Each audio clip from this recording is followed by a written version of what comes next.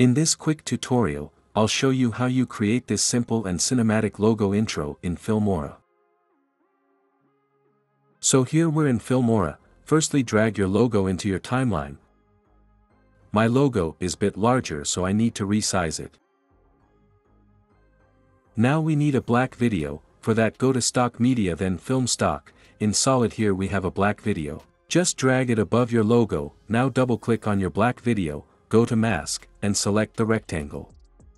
Move down and enable this invert mask.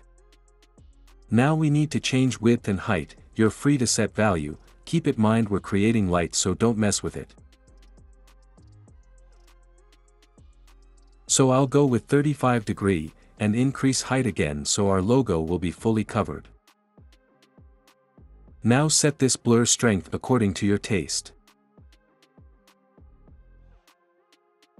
Now create a positioning keyframe by clicking on this small icon, and decrease your x-axis value until your logo disappears. Now move your playhead a few keyframes ahead. Make another keyframe, and this time increase x-axis value until it disappears, so your light ray is moving to the opposite side just like so.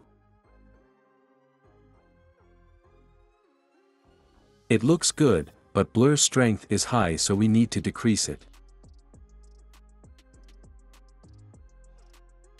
Here is the final result. To make it more better, you can also add some effects as a background movements, and everything is perfect. I'm adding this particle effect in background. Here is the final result.